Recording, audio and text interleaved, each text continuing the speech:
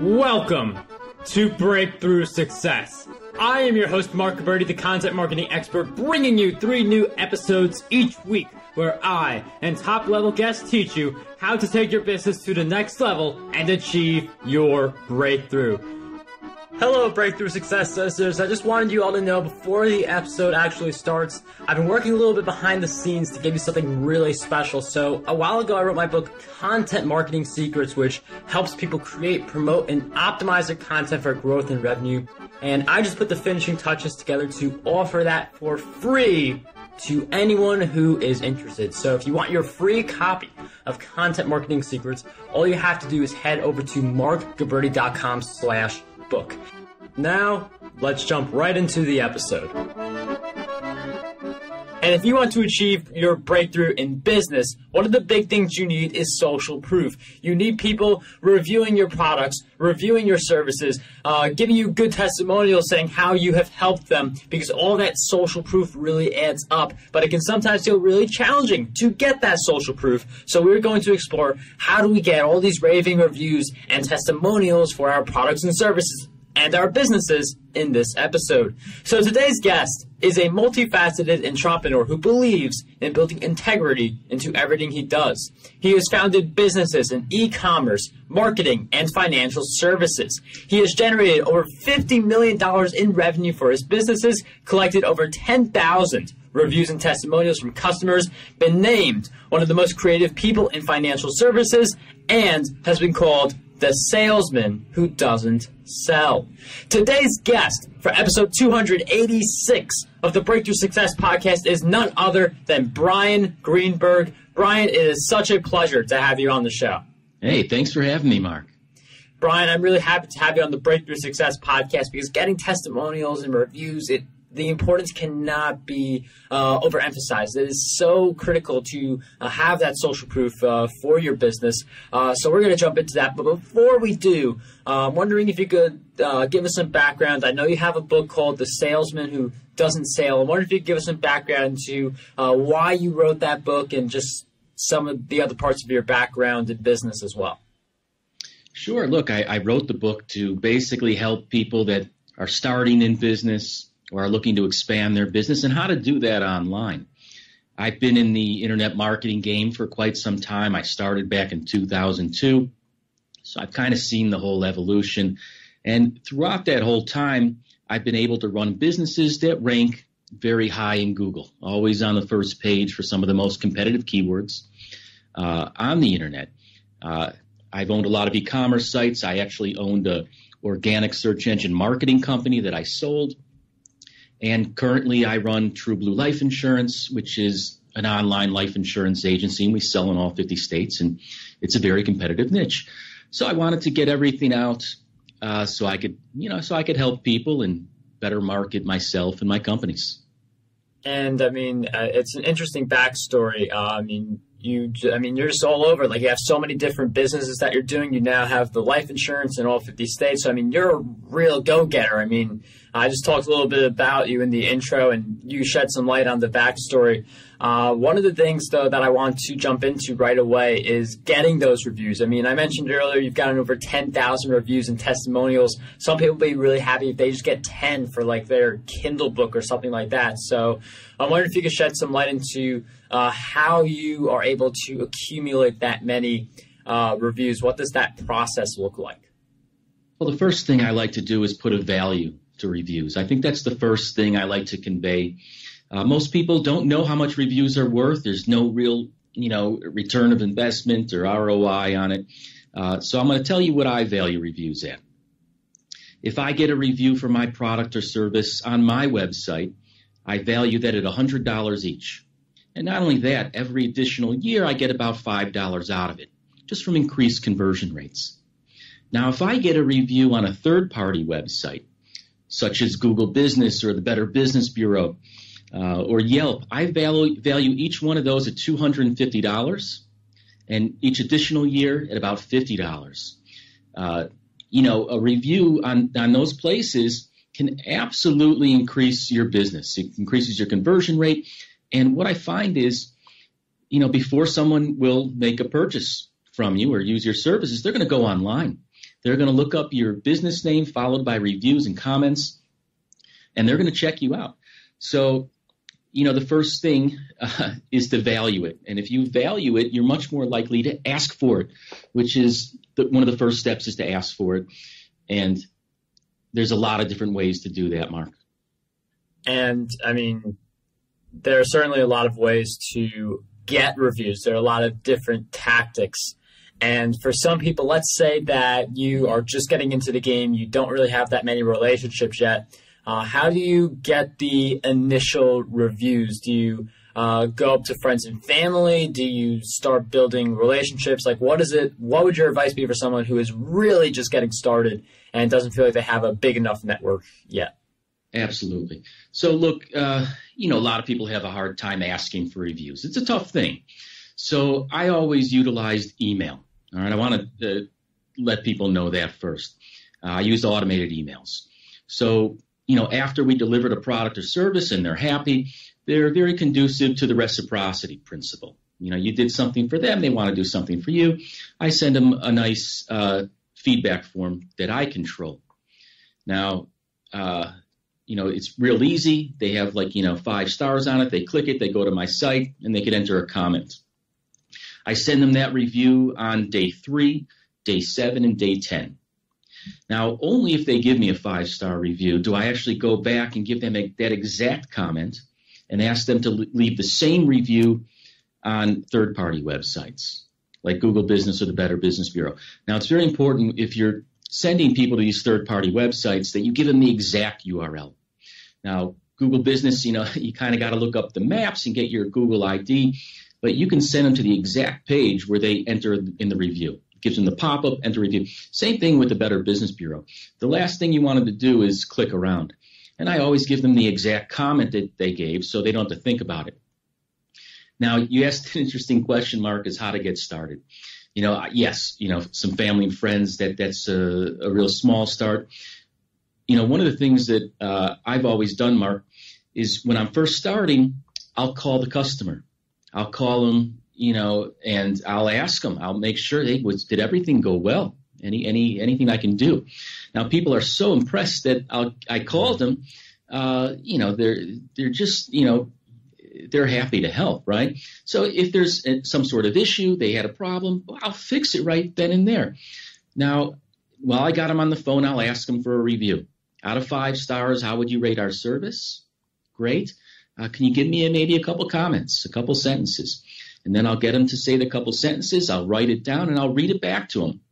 Now, the great thing about this is people are so apt to give you great feedback and great star reviews because you're calling as the CEO. It's kind of the same principle that, people don't want to tell someone their baby's ugly. All right. So it's a great way to start building up those early reviews, and that'll get you in the game to begin. And Brian mentions a very interesting point. A lot of people like to communicate through email, through social media, but that phone call will really set you apart. And it's one of the things that can really differentiate you from the bigger guys because the big CEOs of major corporations, they don't have the time to call individual customers. They're more in decision making. They are in some cases, they're doing a lot of work for one of their books, but the main idea is that a lot of people who are in higher positions, they don't have as much time to reach out, make those phone calls, and connect on a very strong one-to-one level basis. But let's say that you get your start, you're building momentum, and you're having a little more difficult time making all those phone calls just due to that scale factor and a limited amount of time that we have. So what's your advice for the bigger businesses or entrepreneurs who feel really swamped because they have a lot of different things going on? What's your advice for them to still be able to get these reviews and create a strong experience even if they can't go on the phone right away? Absolutely. Look, I think it's important to incentivize your employees. So in my insurance business, I have agents talking to pretty much everybody. Now, after they're approved for a policy, all the agents, look, I bonus my agents. I think that's the first thing you should do. Compensate your crew or your employees on getting those good reviews. And there's so much positive that comes from that. Now, if you're focused on getting good reviews from the beginning, you're apt to give great customer service, right? The other thing that I have all my customer service and salespeople do is they actually will ask the customer either verbally or by text message or email. They would say, hey, look, it would help so much if you gave me a review. I'm in a contest and it helps, or I get a bonus on it. And again, it's that theory of reciprocity. They built up a relationship with some of my employees and they want to help. So as soon as you ask, that's one of the main things is to always ask. If you can do it verbally, great. If you can do it more personal and have one of your employees ask for it, amazing. And then, absolutely just email. So many people don't email. Now, I do want to say one thing, though. Now, emailing people, a lot of people have hesitation because if they get a bad review on Yelp or Google, you can't get it down, right? So my theory has always been to first ask for a review that I control. It's on my system. Mm-hmm. So if I get a bad review, Mark, I could fix it, or I can absolutely just choose not to display it. And the guys that I'm asking to review me on third-party websites, which are so valuable and that I can't get taken down, I only ask the guys that give me great reviews. So consequently, I have a ton of 5-star reviews. It's so impressive. People always look up and click the seals on my website.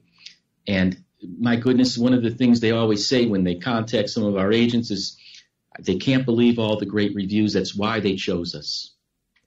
And I see how the reviews really build up on social proof. You see the top selling books on Amazon. I'm just using Amazon as an example. You see a lot of the top selling books, they have over 100 reviews, and that's not a coincidence. In fact, that's one of the things I'm trying to build up on for some of my books, like getting more reviews for my books so they too eventually have over 100 reviews for multiple titles that I currently have. So that's one of the goals that I'm currently working on. One of the things that I want to touch upon is, I've mentioned this number before, the fact that you have over 10,000 reviews and testimonials, which I find really impressive. But I'm wondering, how exactly did you get to that number 10,000? Like, what did the outreach work ethic look like? Did you reach out to a certain number of people each day? Did you get a certain number of people into a funnel and reach out to them and nurture that relationship? What did that outreach effort look like to get to where you are now, those 10,000 reviews and testimonials? I ask every single customer for a review, every single one. I've been running e-commerce websites, and I've done a lot of business. So everybody, I've always asked for reviews. I even ask reviews for two things, which I think people often miss. I ask a review for the product or service that they bought, and a review on my company. I've always done that. So I get kind of a double pop, right? Mm-hmm. Even on my insurance business, nobody asks for a review on the actual company and policy they bought. I do, right? And, you go on Amazon and you look, right? Well, you'll see people, they'll specify what they reviewed on, the size of the product, the color of the product, a lot more detail. So, if you just continually ask and you automate that system, they're just going to come in, right? And if you're focused on giving great customer service as well. Now, I bonus my employees. I always have for reviews, so they're more apt to use them. And I value reviews. And I have a theory at my company. A lot of businesses, they have, the ABC, always be closing. I never did that. I always had ABN, always be nice. And it's like simple ideas like that where we become a little more human. That ABN, always be nice, instead of the closing where you're just viewing the customer as someone who has money in your wallet that should be in your wallet. So I really like that approach of ABN as opposed to ABC. And it really captures, again, that human to human, as I mentioned earlier. And I feel like that gives us an idea of one of the big things that really holds a lot of people back from getting these reviews, getting these testimonials, that idea where you're just acting as if the person can only give you a testimonial. You're not thinking about, how can I be nice to this person? How can I provide value? You're thinking, when is this person actually going to give me the testimonial? So I feel like that's something that holds a lot of people back. Brian, I'm wondering if you could share some of your thoughts on what else do you believe holds people back from being able to get a lot of reviews and testimonials for their products, services, and businesses.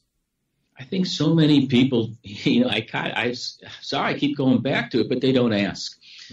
People think of it as a term of bragging, or it's just it is an uncomfortable thing to ask for. That's why, if you have employees, make sure that you let everybody know how important these reviews are. I got to go back again. I bonus them. I tell them, we're running the special. I can pay a certain amount. I paid up to $50 for each review that my employees brought in for a while. Build them up. Get them into the, the mindset of this is how we do business, right? If you're not, look, I have agents on my, that are employees that don't get a lot of reviews. They get some, but they're from all the automated emails. Then I get others that get 2-3 reviews every day. It's again also, kind of hiring the right people. What was Howard Schultz, the owner of Starbucks? Somebody asked him one time, how do you get everyone in your stores to smile all the time? And he said, I just hire people that smile, right? So, hire the right people and make sure that they're asking for it and make sure that they have an incentive to ask for it. I even give monthly bonuses to the people that get the most reviews. And if you have that as an initiative, it's inevitable that you're going to start getting all these reviews and you're going to automatically start giving great customer service. And it's going to start spinning that wheel of getting a great reputation. And I think as we've seen over the years, how important reviews are to closing a sale. I mean, arguably, they're one of the most valuable forms of social proof. And it's interesting you mentioned how you incentivize your employees. I know you mentioned this before to get those rewards. To get those reviews, and my apologies. And you, in a sense, do that to entice more people to participate, to act on this. And one of the things that I'm wondering is where exactly does content marketing play into the review formula? I could say something like on Breakthrough Success, please leave a review for the show if you enjoyed this episode. But are there any key things we could be doing with content marketing to boost our reviews? I think you could leverage the reviews on all your content marketing. Look, I have a much easier time promoting my business because I feel so good about it, right? I know that it makes people happy. I know that I have great customer service, and I know that I have all these reviews to back it up. So in any content marketing that I can do, I can say these things, and I can say them with confidence that we're different in our industry. I'm in a life insurance industry, right, or the insurance industry, and historically people have, very bad stereotypical feelings about that, and rightly so. Although I can separate myself from that, saying I'm the good guy in the industry. I'm bringing integrity to the industry, and I can show it. Please look at my Better Business Bureau. Please look at my Google Business. If you do that, you're going to go through those, and you're going to, weigh the odds that you're going to get a great experience like everybody else. So it just makes content marketing easier, right? And let's say you're going out to publications and you're trying to get something published. Well, that's great, but they're also going to look at your website and they're going to look at your reputation. And if you have all those good reviews, they're going to be more apt to listen to you. You're going to be more apt to be respected as an expert and somebody who runs an honest and ethical and transparent business that any publication or anybody who's publishing anything will want to be associated with. So it's helped me in every content marketing I've done because I think it's been easier for me to get those contributorships and those postings. And I really like how content marketing is a way to just amplify all the hard work that you did. With that I see beyond the social proof, beyond someone going into your sales page or online to seeing these reviews, you're leveraging them. That's why I could see the review being worth $100 on your site or $250 for each third-party review. And with that leverage, it really does add up, especially as you can say you've gotten 10,000 reviews, show all these people saying all these great things about you, your products, services, your businesses. And it really does add up and gives you that leverage, as you mentioned, to write for publications, get various speaking gigs. So I really see that idea with leverage. One of the things that I want to talk about now is I know you weren't always this way. Like, people who are successful are not always successful. They have to learn their way and experiment their way to the success they want to achieve. So I wonder if you could share with us one big challenge you faced on your journey to getting reviews and building your businesses, and a powerful lesson you learned during that challenge. Sure. Look, I've always been very good at internet marketing. I've always been able to rank pretty much any business I went into as long as I focused on it. One of the things that held me back a little bit is I tried to do too many things. At one point, I had 8 different companies, and I had about 20 different websites. Now, I had them all doing real well, although I wasn't able to focus on them. And that's a huge thing. I think so many entrepreneurs that are starting out, they'll have so many great ideas, and they'll go into, a whole bunch of them and test the waters on each one of them. Although what happens is you get diminishing returns. So I do my best to hold myself back. If I see a great idea, I know I can do it, although it's so important to focus. You ask Steve Jobs, Bill Gates, Warren Buffett, they say, what's the key to success? They say it's focus. So, I learned that lesson. You get too stressed out, you get spread too thin. If you're doing content marketing, what do you link it to, right? You got all these websites. So I highly encourage anybody starting out, pick something. And maybe you pick a few things, but find something that works and stick with it and give everything you got into it. And then, look, then you can sell it, all right, or hire people to run it. Although, please focus. Very, very important insight there, because I feel like that's where a lot of people hit their downfall. They see all these different things. They see all these different opportunities, but if you spread your time so thinly across all these opportunities, you're not really able to truly leverage one of them. It's how people are mediocre on all the social networks, but they're not really that good on a single social network. They don't have that big influencer level presence on any of them because they're so focused on all of them. That's just one example with focus and the importance of focus being really emphasized. One of the things I also want to emphasize is the importance of self-education. And this is something that I preach in all my Breakthrough Success episodes. I read a lot of books, and I'm sure you've probably read a lot of books too. I mean, you've written the book, so I'm wondering if you could share with us 3 books that you believe will have a positive impact on us and help us with business. Oh, good question. Yeah, I'm a reader too. Leaders are readers, right? Yes. I listen to about 2 audiobooks a month and a paper book every month. I think one of the personal development books that I always recommend people read first is The 4 Agreements by Don Miguel Ruiz. I love that book, and it'll teach you so much about how to handle things. One of the best thing is not to take things personally. Somebody does something to you that upsets you. It's not you. It's nothing to do with you. Another great book is Getting to Yes. Love this book. It's all on negotiation. I believe it's the negotiation tactics that they teach at Harvard Business School. And that served me for a very, very long time. Another book that I don't always think, there's something that always sticks out. It's Malcolm Gladwell's Outliers. It's just that theory of needing to put 10,000 hours into something to become an expert. That always sunk in so well for me. Also, giving people the opportunity. Right. I like to give, employees, everyone that I'm around, the opportunity to grow, and I treat them like an asset. Right. So it's okay if they take a risk. It's okay if they fail as long as they learn from it. So those are the 3 books I would say, Mark. Brian, thank you for sharing with us those great book recommendations. Those will be in the show notes, markguberti.com/E286. And we'll also throw in Content Marketing Secrets in there. That's my book for anyone who wants to grow a content brand, monetize it, and actually be able to create the content, because that's a lot of hard work too. You can find it on Audible or Amazon. Just search for Content Marketing Secrets. And before I wrap up this episode, Brian, I've asked you several questions to our time together, but what do you believe is one question that we need to be asking ourselves more often? A lot of people think about, how I can make more money, right? How I can make things more profitable. I do believe you should be asking how I can serve more customers.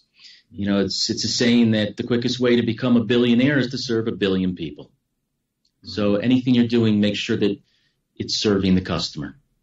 Brian, awesome question and great last takeaway for us in this episode. If you guys want to learn more about Brian, he has a book, The Salesman Who Doesn't Sell, a marketing guide to selling while you sleep, which will be in the show notes. It's on places like Amazon as well. Brian, is there any other place we can go to find you before we close out the episode? Of course, I'd like to give all the listeners the opportunity to get the book, the free audiobook download. If they go to brianjgreenberg.com/breakthrough, they're welcome to go there and download the audiobook, and I hope it helps. Brian, thank you so much for sharing that resource. Again, that will be in the show notes. Once again, just thank you for coming on the show and sharing with us how we can get all these awesome reviews for our products, services, and businesses. Thank you, Marc. How does over 100 retweets per day sound to you? My free ebook, 27 Ways to Get More Retweets on Twitter, has you covered.